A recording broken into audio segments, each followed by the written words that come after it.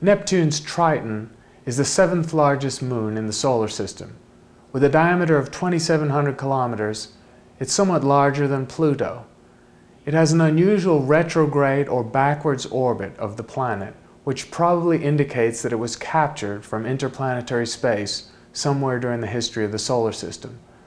Triton has a sparse atmosphere made of nitrogen and methane, similar to the atmosphere on Saturn's Titan.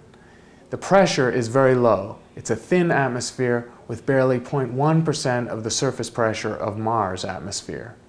Triton has volcanic vents, where smoke plumes rise vertically 8 or 9 kilometers into the atmosphere and then are sheared off by high altitude winds.